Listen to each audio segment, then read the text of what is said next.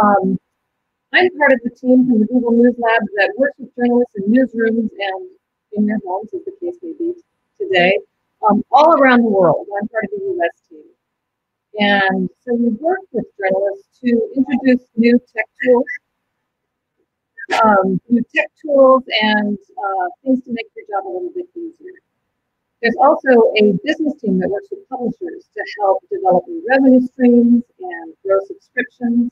And then there's a tech team that helps make websites run a little faster. They develop new innovative tools for journalists, like Backlight, an AI tool that we're going to look at in this session, which is really great. It's an AI tool that helps process massive amounts of documents and helps you search them. And Google also funds an innovation challenge, and that's open right now for applications. And the theme this year is diversity, equity, and inclusion. So if you have a great idea to help with making news coverage or newsrooms or business models more inclusive, be sure to apply. We also have a training website, g.co/newstraining. And it has all of the tools we're going to talk about today, and dozens more, actually. And they're wonderful because they're grouped into little 5 to 10 minute modules. And so you can just go through in your own pace and look at what we've been looking at, or discover new things like Google Earth Studio, which allows you to fly from place to place like a drone using aerial and satellite imagery. So lots of cool stuff to explore there. There's also a brand new lesson on machine learning. This worth checking out. You can open a tab now and just take a quick look. Bookmark it for later.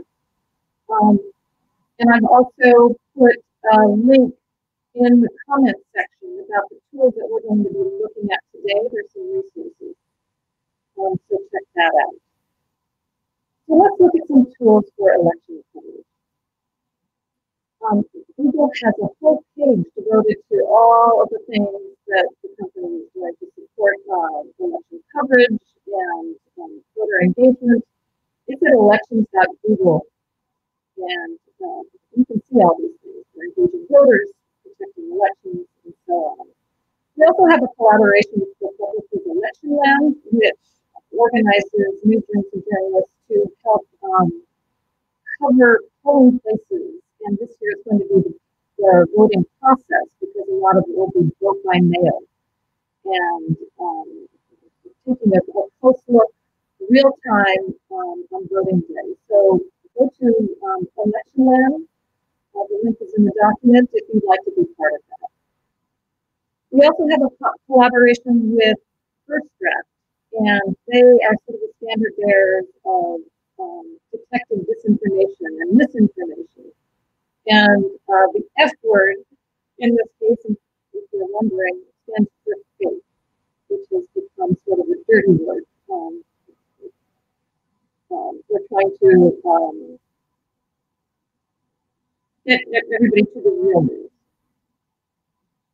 There's also a Google program that's covering elections or doing sensitive investigations, and you feel vulnerable to attack in your newsroom. You feel like you're vulnerable. There's an advanced protection program that gives you an extra layer of security. So check that out as well. Turns out that 2 of the major newsrooms in the United States were having their servers mirrored into China for 5 years before they found out. And it likely originated from a phishing attempt. So take a look at this phishing page, g.co/phishing page. Tip it, fail it, and learn from it, because it will really help you tighten up your security. Okay, so the election is coming. I know it's hard to think about at the moment with all that's going on, but all these big stories that are happening are also going to feed into the election. So let's take a look about how we can cover issues and candidates. There is a wonderful site called Flourish.studio, and they have templates there for you to make cards that can introduce issues or people, and they're all customizable, very easy to create, and the fun thing is that they're sortable and they're interactive. And so when you put anything that's interactive on your site, it's very engaging to the people who are coming looking for information. It also builds trust when you put in these interactives because when they're dealing with data visualizations and they can play with the data themselves, they will trust the conclusions that they build. So it's wonderful for engagement and for building trust. I just wanted to point out the FEC site has wonderful accessible information that has some of its own data visualizations and also notifications whenever a candidate submits a new filing. So it's a great way to track campaign donations, and it just comes right to your inbox. You can also download the data from this site and use it in your own data visualizations. And we'll take a look at some of those data visualizations later. But let's start with advanced search. And that's sort of how we start a lot of our reporting, right, with a simple search. And I'm sure we've all done a lot of searching and research. But I wanted to show you some tools today that go overlooked sometimes, or a little bit hard to find. But the number one tool for verifying images, checking out information you might see on social media or user-generated content is the reverse image search. So you can actually drag and drop an image right onto the search bar. You can paste an image URL or upload one if you've got an image on your computer. But even easier, you can check out the image right from your computer just by doing a right click. And I'll show you how. So here's an image that purports to be a protester in Hong Kong returning a tear gas canister with a tennis racket. Great technique. But after having been based in Hong Kong, it didn't look quite right to me. The graffiti is English and just something about it. So if you do a two-finger click, if you have a MacBook Pro on your touchpad, or right click, this menu box will pop up and click here on this option, search Google for image. When you do that, it will take you to all the visually similar images that have been uploaded before. And you can investigate those a little bit. And when you do, you might find that this indeed is a picture of a protester, but it's not in Hong Kong, and it's not in the United States right now. It's taken in France in 2016 during the Olympic Games. So this is important because in times of conflict during demonstrations, a lot of images get recycled and repurposed and sometimes manipulated in a way that is out of context or feeds somebody's agenda. So this is a really quick way to check out those images and make sure that they are legitimate. Here's another feature of Google Search that you may or may not know about. You can add search refinements to your search in order to get more particular and specific results. We are going to go through some of these, but don't worry, you don't have to remember them all right now. Because built into the Google search page is this nice little pop-up menu that brings you to a cheat sheet. So the settings and then advanced search, then it will bring you to this template that you can fill out. And it will also show you how to just type it into the search box, like I'm about to show you now. And once you do it a few times, it just becomes muscle memory and quite easy. So here's an example. You can find the last page version of a site using cache, and then you look at a particular site like the CDC.gov. Or you can find even older versions of the site using archive.org. It takes you to the Wayback Machine. This is not a Google tool, but it's incredibly useful. There's a recent story. When you're doing reporting, you're trying to find a website that has changed or has even been deleted. You can go to archive.org, the Wayback Machine, and you can sort of see the graph every day with that account or website had content that was archived on the Wayback Machine. And so this came into play in a recent story when there was a new Assistant Secretary of Health and Human Services appointed. It turns out he had deleted a lot of his previous tweets, some of which were controversial. So an enterprising reporter went into the Wayback Machine and looked at some of the previous tweets and did a story about what he deleted and why. So that's a recent real life use case of the Wayback Machine. You can also see deleted tweets of political figures with this tool from Wikipedia in the Sunlight Foundation called Politics. And it tracks all of Congress members and every tweet they delete. Sometimes it's just a typo or reframing something. Twitter doesn't allow you to edit, you have to delete and start over. But sometimes you get those middle of the night, oops, maybe I shouldn't have done that tweet, but they erase the next minute. So that's consistent. Another way to kind of audit tweets of the figures or influencers is Autometer, which is a tool from the Indiana University. And it doesn't audit all the Twitter accounts. This is my own. And it color codes them. Red is to signify a bot, or someone who's got bot-like behavior. And they classify that as tweeting more than 75 times a day, or tweeting around the clock. Even if they're really artists, most people do see it. And then there's another one by Indiana University called Pixie, which tracks the spread of information across Twitter. So if you're trying to look at a piece of a viral tweet, you can put in the account with a hashtag, and it will actually show you where the tweet originated and how it spread, how widely, how quickly, and you can also see the bot-like behavior. So that's what we're looking at from Indiana University.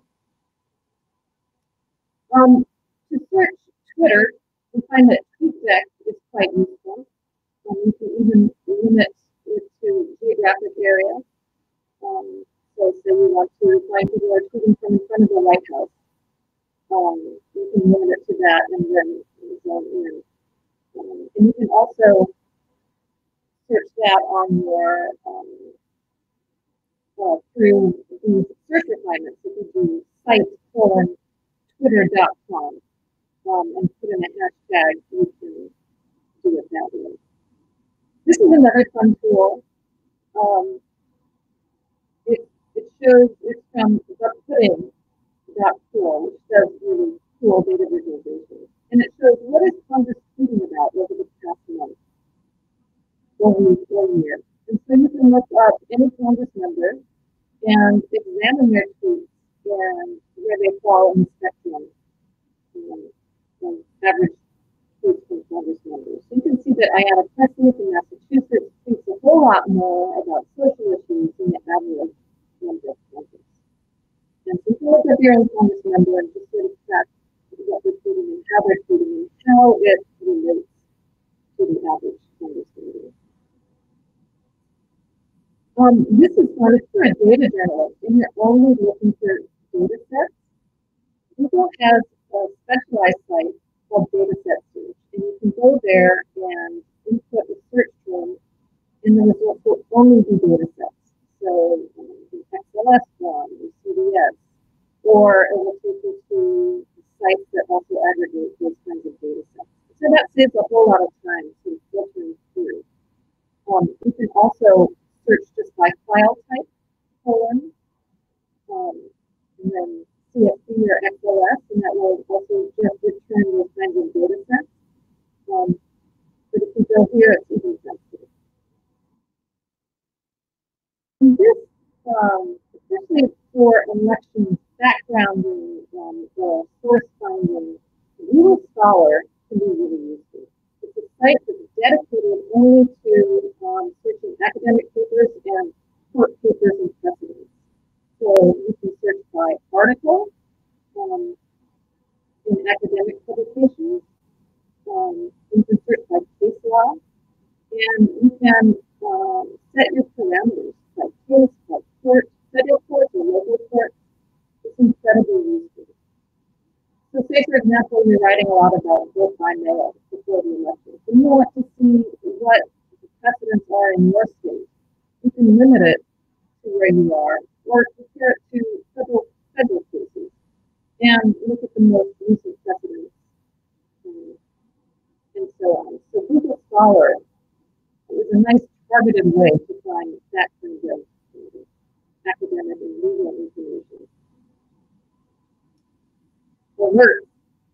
So when you find a search that you're looking for, you can set up an alert, and you can even do quite complicated searches. So this is a way of combining some of the search refinements that I referred to. You can just search something in a title, or a certain site or domain, and a certain kind of file type. So this would be looking for documents that have secret, what's top secret in the title on a government website. Instead of going back and looking yourself every day, you can just set the alert to tell you in real time, get notified once a day, once a week, digest, and so on, in whatever language, whichever place that you're looking to.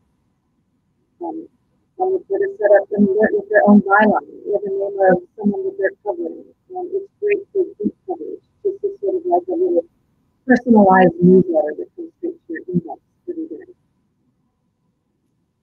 Okay, now we're going to get to Backlight, which is this AI tool that I mentioned at the very beginning. This is developed by a team of engineers to help journalists specifically quickly search through thousands of documents. So we know that we've all done FOIA requests and gotten huge amounts of information back, and then you have to process it. So Backlight is designed to handle all sorts of different file types. PDFs, images, you can search text inside a photo, emails, and this is new, audio. So you can upload an MP3 file to Backlight, and it will transcribe it for you, and then it becomes searchable and relatable to all the other documents that you've got in your collection. So the tool is still in beta, and we're inviting beta testers to come use it and give feedback, and people like to do it. Apply here. Go to google.go/getbacklight and make sure that it's all lowercase. And it will take you to a form, and you can apply to do a beta tester. And it's incredibly powerful. I just want to do I just want to show you quickly what kind of information you can find. So this is what it looks like. It's a very simple interface. You can just add documents from your computer, from your Google Drive, and so this is a collection of documents that the House Intelligence Committee released about Lev Parnas, who was a Ukrainian fixer. He was asked to, as you can see on his handwritten notes, he was asked to get Zelensky to announce that the Biden case would be investigated. So these are probably notes that he was taking as he was talking on the phone at his hotel room. And so the House Intelligence Committee released those notes, and those handwritten notes are searchable. But they also released these screenshots of text back and forth with Rudy Giuliani, it looks like, and you can see that they're trading screenshots and documents. And so this is really tiny on the screen, but it's a photo of a passport. So it's a photo of a passport inside a text message inside a screenshot. But you can search them. And so I actually blew it up to find the name for demonstration purposes. His name is Victor, which in Russian transliteration is like this. This is beautiful. I mean, if you type in Cyrillic, Cyrillic alphabet or Chinese, it can handle anything, any language because it's optical character recognition. So I typed in the name and it will search for it. There it is, highlighted. Click on it, and it takes you to the picture. It searches within a photograph of the text. So I think that is incredibly powerful. So there are collections on Backlight that you can play with to learn about it, and the files of Martin Luther King, JFK assassination records, but it's quite straightforward. And once you get approval, just go ahead and email us if you'd like us to do a walkthrough with your investigative group.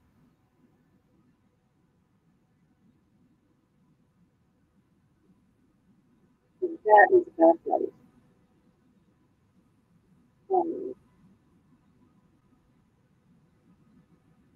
Let me get back to some of the other tools. Okay. Google also has a site that's designed to help you with your fact checking. Since misinformation, disinformation is such an important issue right now. And so g.co/fact checking aggregates other groups' fact checks. And so you can just type in the claim that you're investigating, and it will tell you what other approved organizations who achieve certain standards have found on the fact check. So one-stop shopping for fact check. Okay, this takes us to Google Trends, which are going to be really important for election coverage. The nice thing about Google Trends and Google Search, when people are looking for answers, they're a lot more honest with their computers than they are with even their doctors or best friends. And so you can see what kind of questions that people ask their search engine. And so Google Trends can identify trends in searching, not personally identifiable, but in the aggregate. And they can do it in a quite detailed way. This is a graph of the search interest during the Miami Democratic debate. And you can see minute by minute what is catching people's attention and sparking their curiosity. You can see Marianne Williamson, who was relatively unknown at that second debate, rising to the top of search interest. And this is an example of Google Trends data that you can put in a Flourish template and make your own chart. I'll show you a little bit of that in a bit. You can look at Google Trends on the web, what people are searching for, even shopping trends, but you can also see what they're watching on YouTube. And so this is from the 2016 election, and it's just a visualization of the search interest, especially in swing states, on YouTube right before the election. The other nice thing about Google Trends is that you can see what people are asking about the candidates, about the issues. There's a lot of where to vote, how do I vote, where do I get an absentee ballot. But this is one of my favorite examples because these are the questions asked the day after the Brexit vote. So I was wondering, what is the EU? So when you see these questions popping up in the election season, some newsrooms use them as inspiration for explainers. So we have a chance to explain those questions before it's too late. So let's take a look at the Google Trends page. You can go to trends.google.com and you click on this little hamburger menu here. You can go up to, you can find all the different tools. And this is one of my favorite tools. You can compare search terms. And the other day I was looking to see what are people more concerned about now, coronavirus versus protests. And you can see that there's a point when interest and curiosity about the protests over to you're concerned about coronavirus. So you can compare up to 5 terms in this search bar, and it will tell you whether it's a search term or a search topic. You can search just the web or YouTube, like I showed you, images, or even Google shopping trends, which is great if you're covering retail or the economy.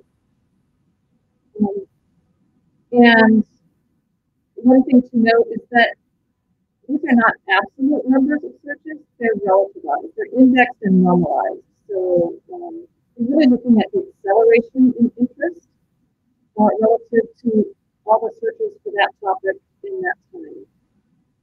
You can also search all around the world, just in the United States, or you can drill down all the way down to county level.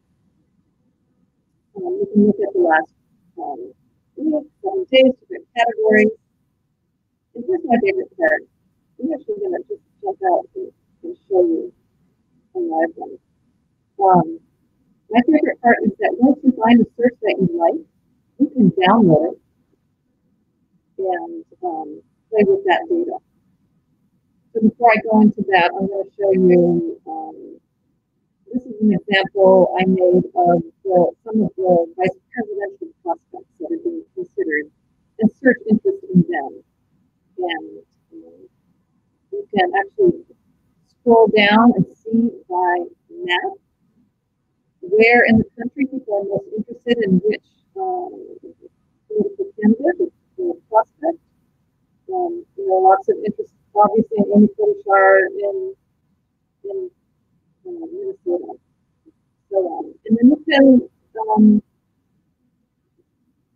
you can drill down into your state, say Texas, and you can get more detailed information. And any of these maps or charts that are on this page that you make are then downloadable. Here's the embed code if you want to click on that and get it, the embed code to put it right on your website. Or you can share it with social media. Just that graph right there. But let's take a look about how you can play with a customized search. So click on the arrow, it downloads a CSV file, and then you can drop that into a spreadsheet. And then I wanted to show you Source Studio, which has all these wonderful templates that you can play with. And you've got your standard bar charts and maps, scatter plots, and now they're getting really elegant here. There's the cards that we were talking about earlier at the very beginning, the Kennedy cards. This is great for survey data, or to show how the elections turned out. But anyway, let's go back to, here's an example of a bar chart race, which you've probably seen all over social media lately. It's been really popular.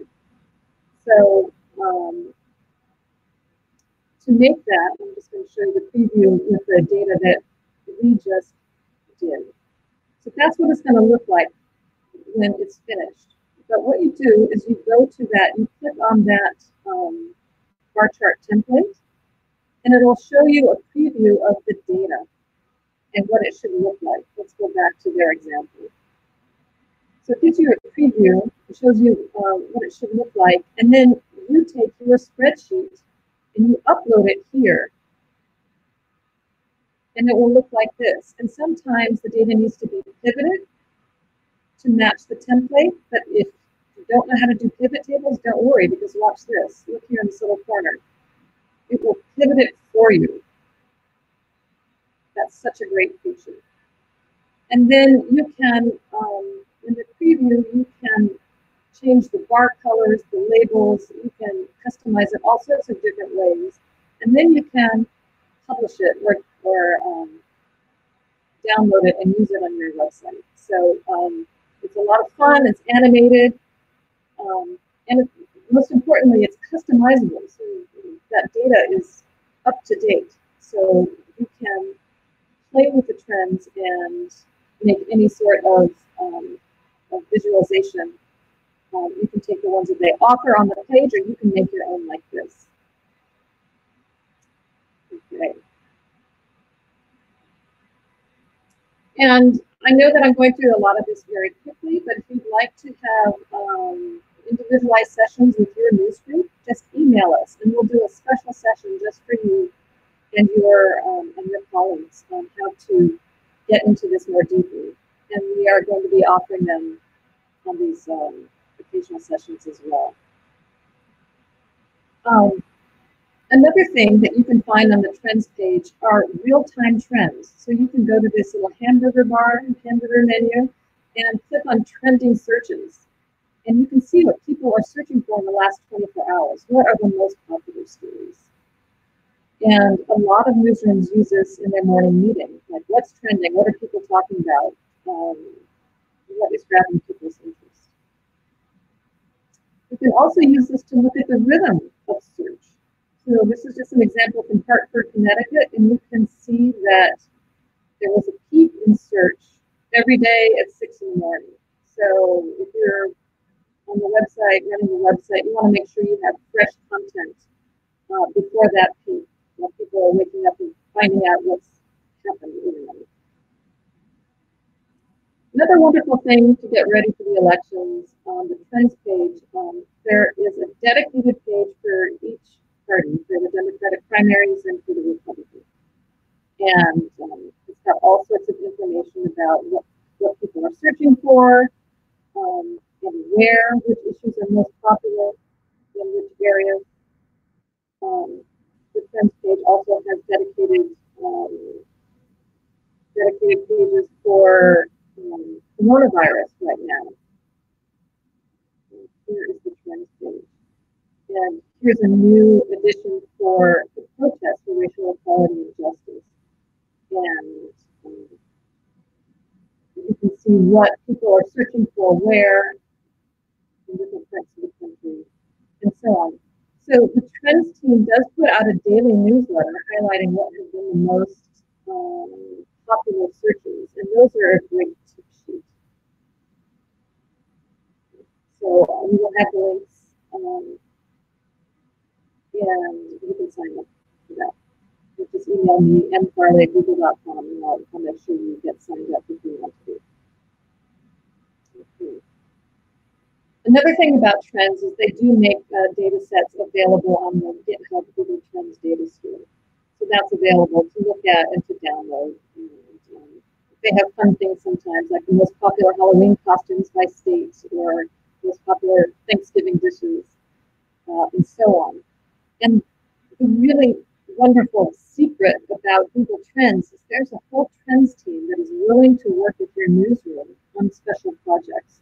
If you can't find the information you're looking for on that public-facing site, go ahead and contact them at newslabtrends@google.com, and we'll be happy to work with you on special projects. All right, I gave you a sneak preview of the visualization with this racing bar chart with the VP prospects. I'm going to show you something a little bit simpler as well. This is Data GIF Maker, and it's a very simple template. All you have to do is put in the categories, choose your colors, and put in the values, and bang, you've got a really fun, colorful, animated chart that you can just pop on social media. It's a great way to catch people's attention and have them click through to find out the rest of the story. Or sometimes it just tells the story in itself. Here's an example. I call it the lollipop trees. This is just who's leading in the polls from last October. So it's a great way to just pop up that information, grab people's attention. And then you'll want to check out Flourish Studio with those templates, Flourish.studio. And the Google News Lab is subsidizing free enterprise memberships for newsrooms, which gives you a bit more privacy, a little bit more broader capabilities.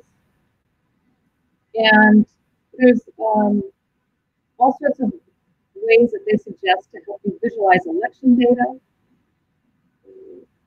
There's the cards. that are sortable. Photo sliders, which are great for before and after. This is showing how counties flipped between the 2012 and 2016 elections, but you can imagine all sorts of uses for the photo slider, before and after the COVID lockdown, before and after the wildfires. Okay, so you've done all of this hard work getting ready for the elections, and election day is coming, and how do you show the results? It's going to be a little bit stretched out this year, I suspect, because of all of the voting by mail that may happen. But here's a nice little widget that you can use on your website to show voters where to go to vote. And it's with the Voting Information Project. It's a voting information tool where people put in their address, and then they get a map of where to vote.